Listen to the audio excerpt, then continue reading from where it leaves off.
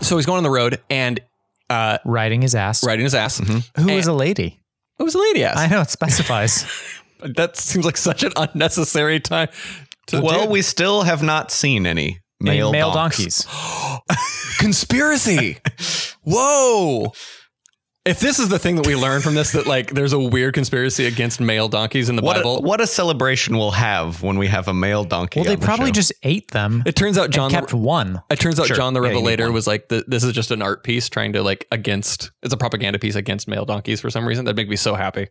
So God basically sends an angel, a warrior angel to physically stop him. A warrior angel. Yeah. Well, with sword. Cool. Oh, nice. Because there are like classes of angels, there's warriors, there's messengers, it's a whole thing. Okay. All androgynous. That's not canon, that's just